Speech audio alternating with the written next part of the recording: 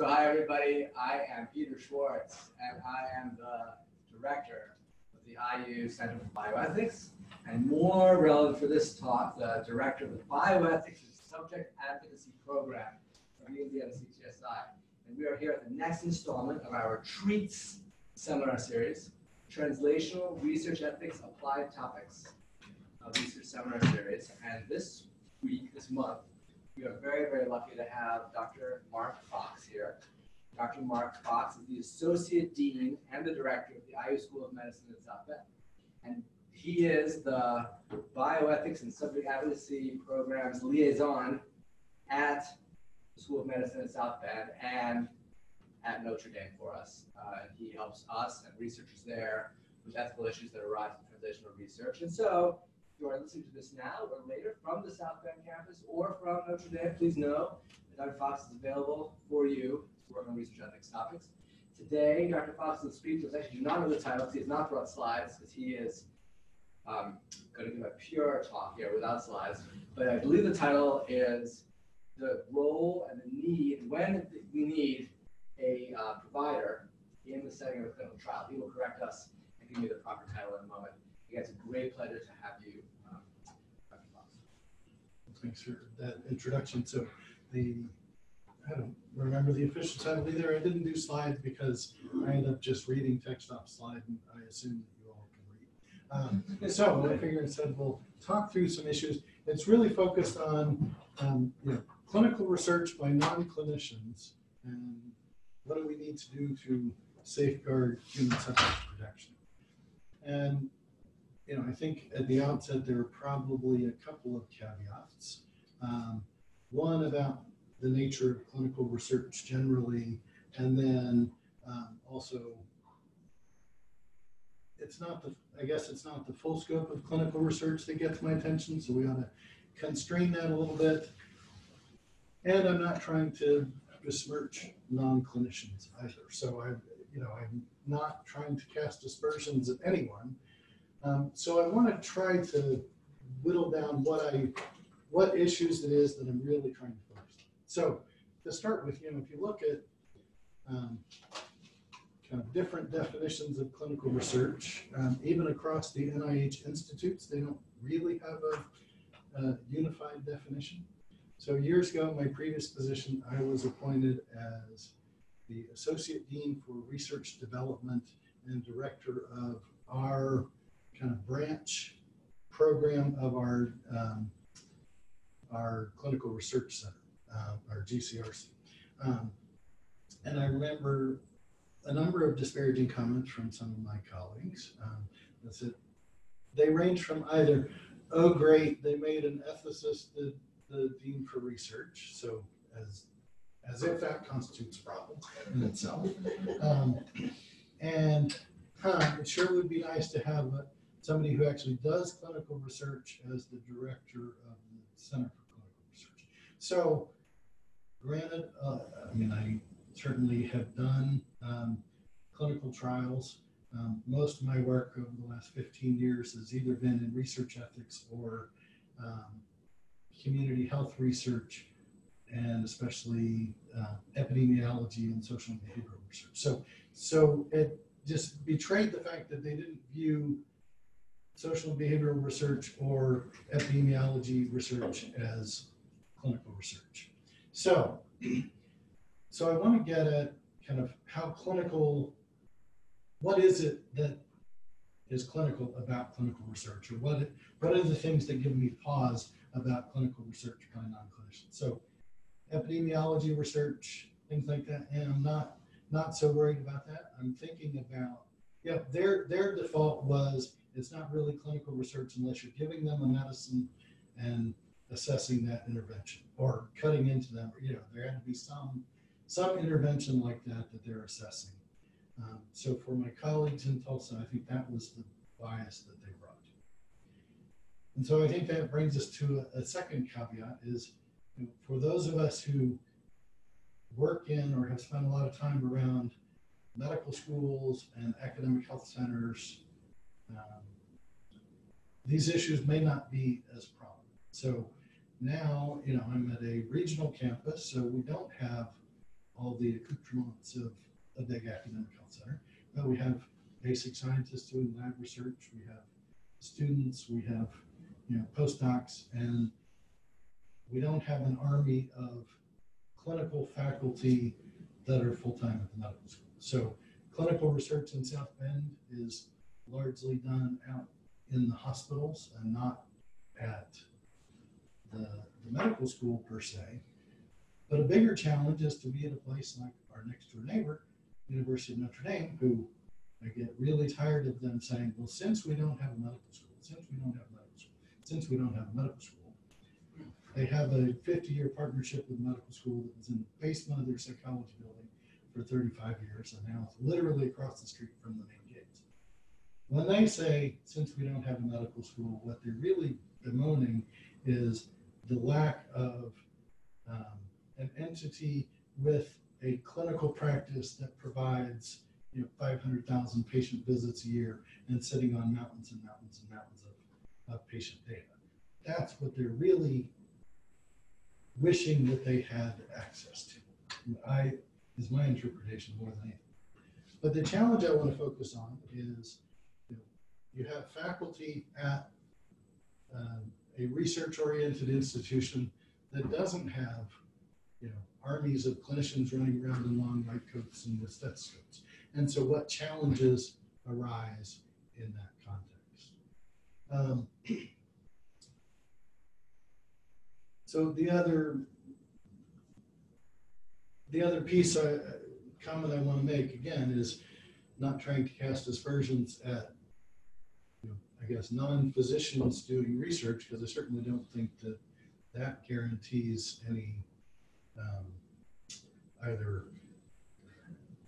better intellectual quality to the research or any better human subjects protections. But there are certain things that I think just arise or are more likely to arise in kind of the milieu of an academic medical center, that for those living and working there, it would be easy to take for granted until you get plunked in a cornfield. So, and an example of this came up for me again at my previous institution. I think there were 4 different IRBs. One was all about cancer clinical trials, and another was all about social and behavioral research, and then a couple others in the middle kind of did a grab bag of things. And where your protocol went for review was ostensibly determined largely by the discipline of the PI. And a lot of my collaborators were social work, human relations, psychologists, architects. They always wanted me to be the PI. And I'm like, okay, well, yeah, I'm fine with that. It was because, even though a lot of it was social and behavioral research, if it went to an IRB largely populated by clinicians, the same bias I suggested at the outset is it doesn't really count as clinical research if you're not doing something heinous to people and assessing the impact. That as long as you're not giving them chemotherapy, we're not really going to be too worried about the risks associated with this. Whereas if it went to the board that was social and behavioral research populated by sociologists and psychologists, they could spend a lot of time, perseverating about the trauma induced by certain questions about trauma, for instance. So a lot of our work on adverse childhood experiences, the psychologists would worry about the harm we might be perpetrating. The cancer actually. Okay. So that's why I was the PI on all these programs. So even within an academic center, there are certain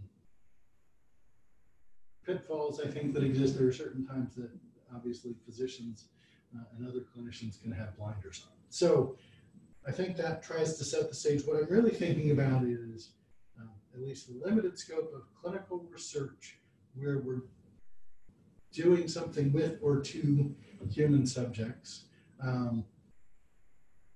but that are done by people who are not physicians. So I'll try and give that some context. But I think there are really a couple of areas where we have to be attentive to the clinical implications of those types of research activities. So broadly, I think they relate to kind of the protocol design itself, to the procedures that are proposed in the context of the protocol, and then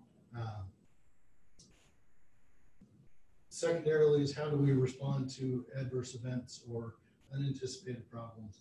And then lastly, Peter asked me not to talk about this, so I'm definitely going to talk about what to do with incidental findings.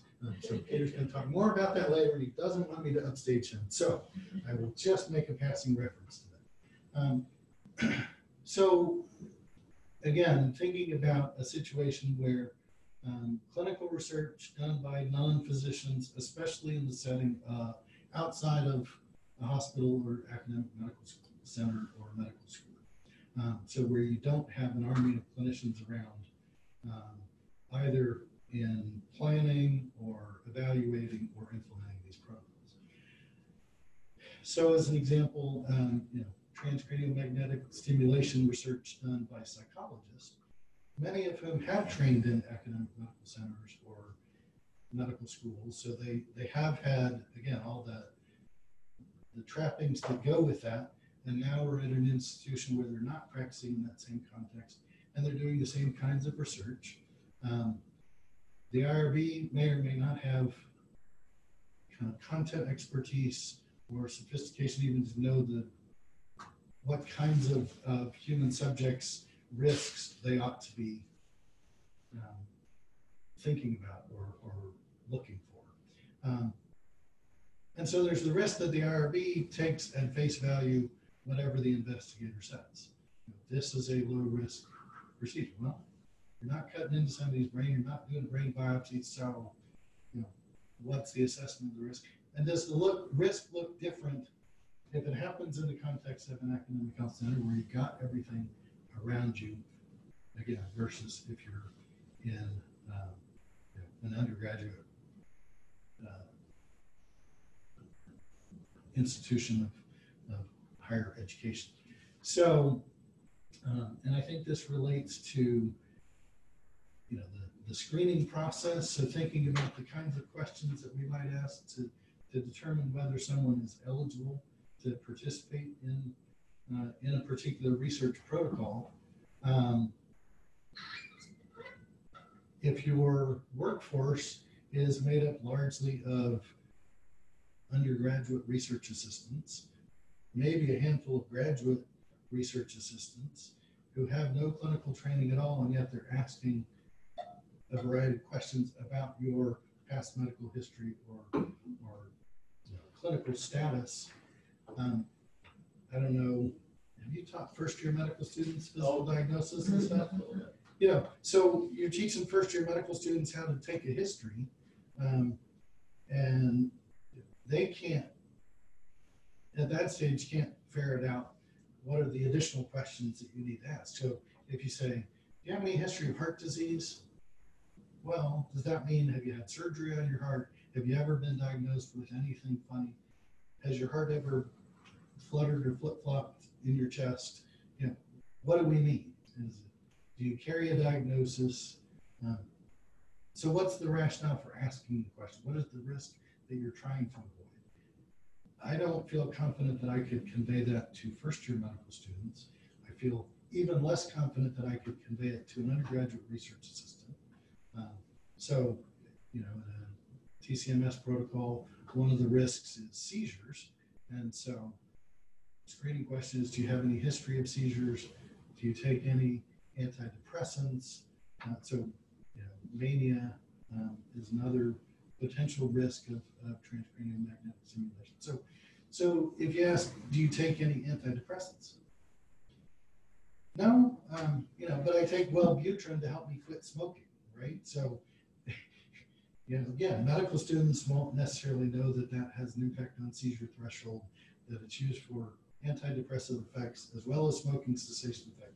So unless you have a really robust mechanism for cross-referencing medication classes and off-label uses and all sorts of things, it'd be really easy to miss some things. So again, it has to be clear why these questions matter and how much detail you need to go into and trying to kind of ferret out these questions. So, medications and reports of medical history, if they matter in the screening process, how do we ensure that there's enough training for the staff implementing the protocol, and appreciation for what's at stake. So again, in the TCMS, the Bible of TCMS guidelines, it suggests that, depending on the protocol that's used and what's being evaluated, they have some guidelines on in what setting they should be done, what should be done in a hospital setting, what can be done in an outpatient medical setting versus what can be done elsewhere. But it clearly suggests that there should be a physician involved, someone with expertise in this area involved in not necessarily conducting the protocol, but at least involved in protocol development and deployment. So another, the screening elements that are outlined in the protocol itself is one area, and then the procedures that are implemented. So again, to draw on another example, was an engineering professor doing diffuse optical spectroscopy for gathering data about tissues, brain and vascular tissue. So it's essentially the same technology that goes into a pulse oximeter. So trying to advance that to think about how do we assess tissue composition in these other settings. So it's not for clinical application yet. It's really just describing those characteristics. But screening questions that ask about vascular disease, things like that. Again, same questions about how much sophistication or, why do these questions matter? What is it you're trying to avoid? And being clear about that. Who should not be allowed to participate in this research? And then the protocol called for measuring, this activity in distal tissues following inflation of a blood pressure cuff to 200 or up to 220 millimeters of mercury and leaving it inflated for up to 5 minutes. So, the scientific rationale for doing that isn't articulated, but what the real risk is of that, greatest risk is somebody saying, oh my God, this is too damn tight, turn this thing off. Nothing in the consent form that outlines that as a risk. No real sense of, other than people with documented vascular disease, who else might we want to exclude from participating in this? So, certainly there's nothing in the protocol to suggest either an appreciation of the experience for the human subject undergoing that. I wouldn't want a blood pressure cuff inflated to 200 millimeters of mercury on for 30 seconds even. I mean, that's pretty darn uncomfortable. But then, I think the screening question for that was, is there any reason you shouldn't have blood pressure measured in one of your other arms? So, breast cancer, somebody who's had lymph node dissection, things like that, somebody with a hemodialysis, an AV fistula or something. But again, if we ask patients what medicines they're on, what they're for, or what they've had done, very often they can't report that in the most reliable way. And it can take an experienced clinician to try and tease that out and understand what are the things we're most worried about that we want to ensure that they have not had that would be a grounds for excluding. So again, I don't feel confident that med students could do that reliably, even less confident that somebody without any clinical training at all could do it. So really reviewing what the procedures are, what the potential risk to the human subject is, but also ensuring that the staff are adequately trained to do that. The second category is that I want to think about are, adverse events or unanticipated problems. So again, back to an example from the TCMS protocol. Reports of two otherwise healthy college-age females that have participated in a protocol. And lightheadedness is one of the risks that's documented associated with transcranial magnetic stimulation. In one report, the young woman was instructed to put her head down between her legs and take some deep breaths. And in another one, she was laid back, not on a stretcher, but in a chair that partially reclined, and was given orange juice and crackers. And I presume that the orange juice and crackers was to treat presumptive hypoglycemia.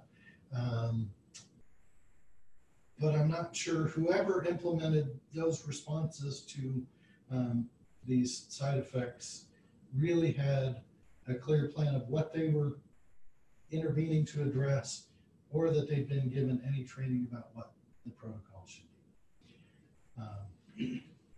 So thinking about whether we're treating hypoglycemia or presyncope, and thank God neither of those were seizures, because what? At least in that case, they might have called 911 or something. So then the last category I want to think about, and again, I'm not going to go deep into this, but there are some unique incidental findings issues. So again, back to the engineering diffuse optical spectroscopy study that had the blood pressure cuff for 5 minutes. They wanted to record the heart rate, and they suggested that they were going to use an EKG to determine the heart rate. And at different places in the protocol, it talked about an EKG machine versus an Apple Watch versus by palpation or auscultation or something. So, if you use an EKG machine and your purpose is simply to get a heart rate, most EKG machines will give you a presumptive diagnosis up there that says, based on your age and gender, this is possible ischemia, right? So you might get a lot more than just the heart rate. And unless you have a clear plan of what you're going to do with that, and I would suggest that ignoring that, if you're going to get that information, you probably shouldn't ignore it. Even if it doesn't preclude them from participating in the protocol, when I think about human subjects protection and thinking if that individual dropped dead of an MI a month later and come back to find that, oh, they participated in this research protocol, and here's an EKG that says probable myocardial ischemia. At the very least, we ought to feel bad about that, but I think we also ought to do more to protect human subjects. And maybe the better way to protect them is to bury your head in the sand and not use that modality to assess the heart rate if all you really need is the heart rate. So my Garmin will tell me what my heart rate is, and unless I have Bigemini, it's usually right. Really thinking about what is the data you need and restricting your focus to that data, particularly in a non-clinical context where there aren't people running around with the expertise to tell you how to interpret. So that's all I'm going to say about incidental findings. So stay tuned for Peter's remarks later. I just got what I deserve. I built it up now, so now I deserve all of that. So thank you. No, you set the bar pretty high, so you don't need me to. Raise to the bottom. But when I think about, especially that last protocol with the EKG machine, as we discuss these issues, I'm thinking to a casual observer who goes into a lab to participate in this research protocol. And there are people walking around with white coats, and there's an EKG machine there, and there's a gurney there, and there's a stethoscope and a blood pressure cuff. That looks for all the world like these people know what they're doing in a clinical sense. And so, we worry a lot about therapeutic misconception in terms of is there therapeutic benefit to participating in research and trying to disabuse people of that notion. but also just in the way that we present ourselves. It may create an expectation for a level of expertise around clinical matters that frankly doesn't exist. So what are the safeguards? So these are the elements that I think we need to be attentive to in clinical research, in outside of clinical contexts, where we need to make sure that there has been careful consideration of those clinical implications. But I also think it's important to think about it as if we're the human subject coming to participate in this, and what expectations get created in our mind by the very way this is presented. And in fact, maybe that needs to be an explicit part of the consent process. This looks very much like the doctor's office, kind of like our model patient program.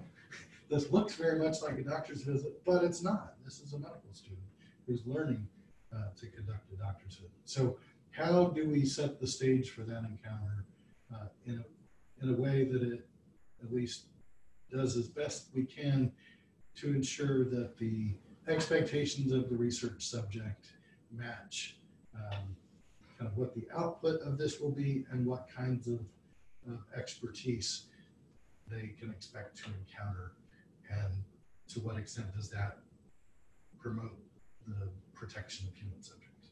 So, I mean, I'll stop there. I just wanted to kind of plant those seeds, but really want to hear your thoughts about, you know, what are the challenges associated with, you know, these types of clinical research outside of the clinical context.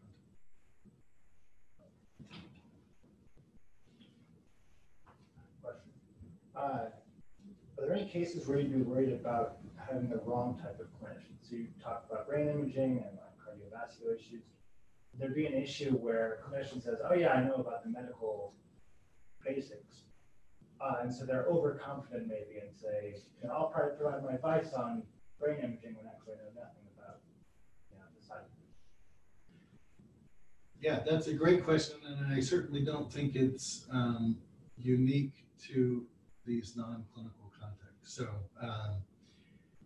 you know, a good friend of mine is a neonatologist who was brought in to consult for the IRB around a neonatology protocol because there was no one on the IRB populated with lots of physicians, and including pediatricians, but nobody who felt like they had kind of the physiological and clinical expertise to address issues in that particular subject. So I think it's a risk here as much as it would be anywhere. But I think part of what I heard you say was, you know, kind of the risk of either, you know, the clinician or particularly of someone else overestimating the level of content expertise they have around particular issues. And I'll say, you know, so I have consulted on a number of these protocols. I'm not a neurologist. I have no particular expertise there. I have no psychiatric expertise. And so, you know, I end up going back and doing a literature review to say, you know, what are the risks that have been documented in this? The interesting thing is when my literature review driven assessment of risks is very different than the PI who wrote the IRB protocol. Across the board, at least to date, they've underestimated risk compared to what I've found in the literature. And so navigating that discrepancy has been challenged. So I'm generally viewed as a pain in the ass. And it might be that somebody with more actual clinical expertise in that domain would think, yeah, it's reported in the literature, but so they might do better to have someone with, you know, more sophisticated content expertise in those areas than me going to the literature and say, well, this is what I found.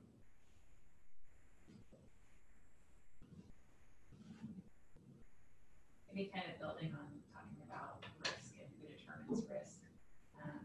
How does that kind of gray area lead into and affect the informed consent process? And how does that, you know, then affect participants and knowing what they're getting into? Yeah, again, I think, you know, the risks, one of the risks that I see at kind of the operational level of the IRB is to, for lack of a better term, to a casual observer, it might look like, yeah, all the I's are dotted, all the T's are crossed. This looks pretty complete. So again, back to the prior example, if the PI reports, the adverse events are, vanishingly rare, and they write a consent form that kind of conveys it that way. For a lot of IRBs, there's not going to be anyone to counter that or to question it. And I think that's a potential blind spot for all sorts of IRBs. At the same time, you don't want to induce hysteria because, everything could kill you, right? And so the phlebotomy, I always ask med students to spin out the scenario in which a patient dies from routine phlebotomy, because it certainly can happen from infection or from a bleeding disorder or from somebody developing syncope and hitting their head and having a traumatic brain injury. So I can spin at least 3 scenarios right there, probably more. So you don't want to invoke hysteria, but I think you need to be at least reasonably prepared, both for the kinds of adverse events that could arise, and the prospective research subjects need to be aware of that and be aware of how you're prepared to respond. But I think finding the right match for those things, again, is more likely to happen in a large academic center where you have lots of different kinds of content expertise. That is not likely to happen at an institution not affiliated with the clinical practice or medical school. Okay, so I'm going to try to summarize a little bit and then we'll ask some additional questions. So summarizing, I think what you're saying, I want to know how wrong and how oversimplified, which I always do, but nothing wrong with that, is there's a clinical interaction going on, screening, procedures, adverse event response. A clinician should be involved in the planning and evaluation of the protocol and just potentially in the actual clinical setting, the clinical research setting. So really we should find ways to get the clinicians involved at those levels. And the mistake that might be made would be to not. Is that one way to say it? Okay, good. And I guess I was focusing on, when I asked you, I think it's wonderful you took this much broader than I was thinking. We had a conversation about a case. I won't go into details of the case, but the question was, when does the providers have to be present in the room during the clinical trial? Like, how close, which clinician? And again, kudos, wonderful. I love that you went broader to planning, evaluation, IRB, the whole thing. That's exactly the right way to take it. I've learned a lot. How about that very narrow question, though, to take you back to it? Or is there anything to say about it other than, if it's serious enough, you need a clinician. If it's not too serious, maybe not. If it's really serious, get a licensed clinician. Do you have anything to say about that sort of area of actually in the room, something's happened, maybe transcranial magnetic stimulation, I think is the case we had talked about once, it's come up a couple times at BSAP. What are your thoughts on that? Yeah, so, I think if we were to say that you have to have a clinician in the room to do it, it would shut down a lot of research, probably unnecessarily. Yeah. So I think the risks are relatively low, but so I think that I would like to see the clinician involved on the front end, both in terms of the development of the screening process and development of robust procedures for responding to untoward events. Again, if it's a seizure, if a seizure is a foreseeable risk, then the undergraduate research assistant needs to have something that they can rely on. How should I respond, after I've called 911 or what have you. So what are the worst outcomes that you can foresee that we ought to be prepared for? And then what are the most common things that we ought to be prepared for, so that we're not sticking one person's head between their knees and treating presumptive hypoglycemia. That is something where That's definitely not happening, right? I loved also the talk how in the few cases you gave for the clinicians listening, in each case, the clear error being made was painfully obvious to us clinicians, nurses, doctors, other people listening to talk. Whereas in the non-clinician, they've heard the case like, oh yeah, inflating a blood pressure cuff to 250, what's wrong with that? It's a number, I've heard that number. Whereas us docs and nurses who've inflated a cuff to 250, I know that people start to look very uncomfortable in 10 seconds, much less 5 minutes. And I love that case because I think on the IRBs that I've been on, and I am at a med school of general IRBs, that could make it through easily. It's just on one line. And if any of us went to CVS and put our arm in the machine and it was at 200 and didn't move, we'd be hitting the abort button. So I love that example. I was gonna ask one more. Well, my job is trying to hear that. Yeah, before I ask more questions, anybody else have questions about this? I actually thought of Karen, my second coordinator is here, and I thought about the screening questions. Is an excellent, again, so I didn't foresee you talking about that at all. And I agree 100% that it, again, is something that can easily be missed without a clinical perspective. Like, oh, ask them if they're on an antidepressant. There are all kinds of medications that might be classified as such. Each have their own risk profiles. And of course, the right way to do this is have a script, much like we have in our own study, where there's a script where the questions and the possible answers are all planned out ahead of time. And different answers lead to different follow-up questions. And if you're going to have a RA who is maybe just graduated from college or is a public health student, maybe they aren't going to know those follow-up questions. And a clinician, I think, probably a clinician, has to be involved to know what to follow up. Your example again was wonderful as well. Wellbutrin is a great example of one which a lot of clinicians would know. Oh, seizures. Now, if you're not a clinician, you probably just know the full FDA product insert, which is 30 things. But if you're a clinician or if you have a friend on Wellbutrin, you know that seizures actually really happen. It's not a theoretical thing at all. And so if you're doing a protocol at any kind of increased risk of seizures, that has to be zeroed in on and identified. Again, wonderful example for the clinicians who all went, ooh, said, well, Wellbutrin is a perfect example. So I don't know if this question would all that open. Yeah.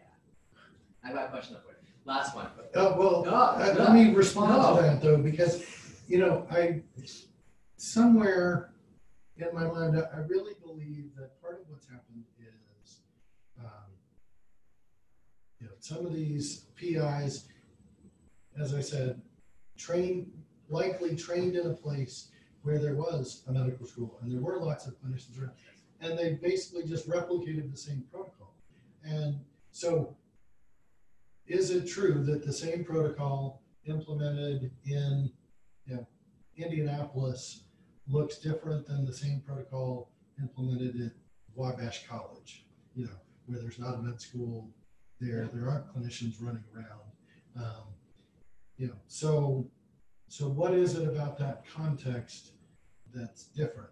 And is it that there are at least possibly clinicians on the IRB that would say, we probably need to be a little more careful about that. That might be the case in Indianapolis, and that expertise may not exist, in the middle of the cornfield. And is it partly a Dunning-Kruger effect that they're overconfident about being able to translate a protocol from an academic medical center to a non-clinical setting? And I suspect there may be a little bit of that as well. So on a setting, as you're saying, where there are fewer clinicians around, and you as an MD is often called upon, or maybe I can tell someone than here even. I guess a CTSI, you could think, maybe does have the resources to say, you're a non-clinician, let's get you hooked up with some clinicians who can help you. Our CTSI has done that. I've been on PDTs where that's happened. An incredible PhD researcher who's got great ideas, but you just need, not just for clinical specimens for patients you can work with, but also for clinical input and expertise on planning even an overall project, much less the safety issues. Last one, I got a question about DSMBs. So data safety monitoring board is one of the services the bioethics sort of activity program tries to help with planning those. I find a lot of times people running clinical trials come to us and say, there's a lot of risk in this trial, we'd love to have an ethicist on. And some of that push back, because I'm very lazy, I refuse to do work. No, because often what they need is actually clinical expertise on the DSMB. Like if it's a trial involving, say, cardiac rhythm, they need to have a cardiologist specializing in rhythm on that DSMB, because I, as an ethicist, I have nothing to say about the weird rhythms they're seeing. Maybe I'm just a general medicine doc. I'm like, yeah, that's not AFib, so I don't know what it is. So I don't know. That's very interesting. Like, how much expertise do you expect in DSMB? This is again the question of balancing risk reduction and evaluation against barriers to getting clinical research done. Because it can be very hard to find people with excellent experience. Yeah, that's a good question, because for the DSMB, you're right. The issue is not in the first instance an ethical issue. It's a practical clinical expertise issue, but it's really an epidemiologic issue. Is this clinical entity happening more than we would predict that it should? Right. So, statistician. So yeah, I think you need a statistician informed by the clinician more than anything. And in fact, in one of these protocols where there were a number of lightheaded college-age females, and more than a reasonably informed clinician would expect based on literature reports, and more than we would expect based on kind of general sense of interacting with college-age females. Finger in the wind said, yeah, this is more common than we would expect. So is this a problem with screening? Is it something related to the protocol? And how do we dig into that? I'm out of questions. How often does it happen then for the place like Notre Dame where they just can't find clinicians? I guess I assume that doesn't happen so much at Notre Dame as like Wabash. So Wabash bashing is Wabash Law bashing. bashing, yes.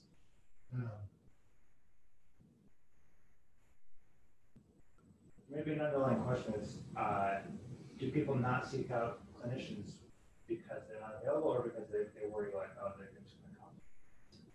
They won't want to work with me or something. Yes. I think all of the above. So yeah, they don't want to pay for it generally, unless they somehow have a budget for it. They certainly don't want to pay for someone else's time to involve a clinician in that. The clinicians running around at Notre Dame are the ones who run student health and who provide sports medicine coverage for athletic teams, who are pretty busy anyway. They likely don't have any particular expertise in some of these areas. And so one of the things that we've done is to try to direct them towards some clinicians who do have the requisite expertise that can help them. These have all been kind of after the protocol was developed. So how do we improve it, after it's already been developed? Again, that's where if the med school in South Bend had a clinical practice arm, which we don't, then that expertise might be more readily available. But if nothing else, we can play swizzle stick function to try and connect some people. But I also think there are some not insurmountable, but not insignificant, at least perceived liability issues. So in fact, Notre Dame Research Compliance has gotten Notre Dame legal counsel involved in some things about what those arrangements with non-Notre Dame, either with physicians employed by Notre Dame, what that looks like, or with clinicians with no Notre Dame affiliation. And in fact, Notre Dame has this really extensive national network of Notre Dame alums who bleed blue and gold, who actually would volunteer all sorts of time, probably to consult on protocols, even from a distance, just to keep that connection and to, say that, yeah, I do research, I consult on research at Notre Dame. But, they have a huge alumni network that are incredibly loyal and devoted to clinicians.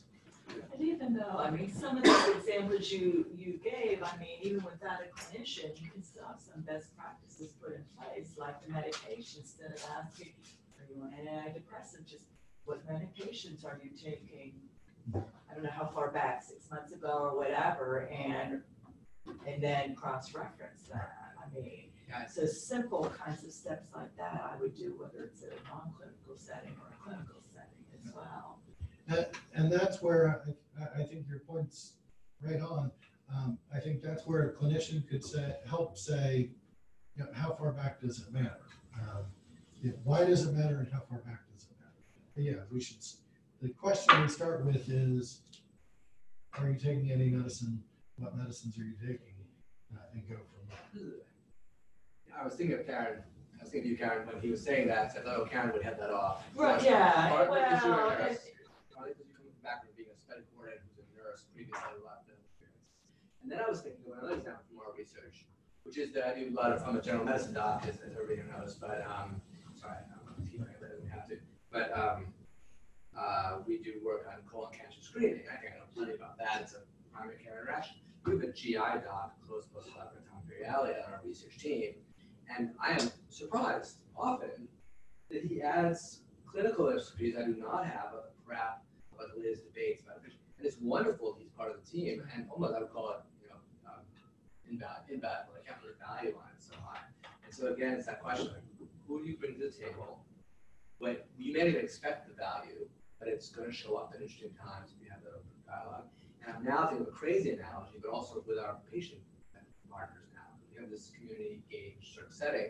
We have patients at the table. Sometimes I'm in a mood where I think, who assess the patients? I know what I'm going to do. I know the assignment of the question is here. And then repeatedly, I get some use of that because I'm in a situation where it's key input from the patients on their perspective. And there they are. And it's such a valuable thing. So I think this is really a talk in some ways about interdisciplinarity, the research and value of that in a surprising another setting. So one comment in response to your medication history thing. When I first became an attending, I was attending on a general medicine inpatient unit, and I was on weekend coverage. So I had 4 resident teams and 2 nurse practitioner teams that I was covering. So I was rounding on about 75 patients on a Saturday. And so the residents are all rounded and written their notes. I'm slogging through. So about 3:30 in the afternoon, I get to this woman who's a new admission, going through her chart, and the intern had, beautifully documented everything. Oh, so, how long have you had heart failure? I don't have heart failure. Well, how long have you been taking digoxin? I don't take digoxin. Oh, okay. What about your depression? How are you feeling? I have depression. Well, how long have you been taking citalopram? I don't take citalopram. Do you have your medicine? So, grocery bag full of medicine. And I went through every single one of them. Digoxin, oh, that's Sparky the dogs. The citalopram was the sister-in-law. So the patient did what they were told. They brought all their medicine. They happened to bring a few other family members' medicine with it. The intern dutifully documented and ordered all of them. Fortunately, I caught that before the order had been fulfilled. So she didn't get digoxin or citalopram. But it's like, in theory, everyone did what they were supposed to. And probably if it had not been my first month of inpatient attending, I might have just taken it at face value and said, okay. So med reconciliation, if they had said, what medicine are you taking? Instead of just filling out the grocery bag full of medicine list, that might have been avoided. But I think about that and how lucky I was that I dodged that. Thank you. All right, thank you very much.